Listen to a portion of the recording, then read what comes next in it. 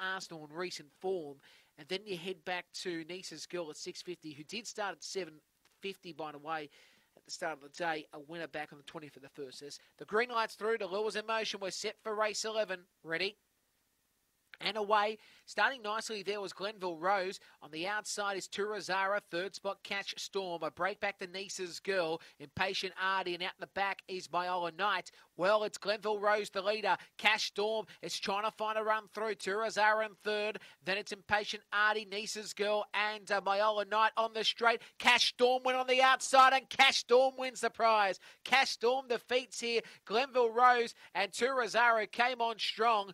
Then it was Impatient Artie. Next in the bunch, there was Nice's Girl, Myola Knight. Race time will come up at 23 and 40. The 5 gets the prize, Cash Storm. And it's won at 14.80 on the UTAB market. Well, what a win. Deserved the victory here, Cash Storm. It comes down the outside. Now, it's going to be a photo between second and third, but the one gets up. So it will be 5-1-8. And we await for fourth. There's the 7 Impatient Artie. But Cash Storm wins the prize for Tony Hetritson.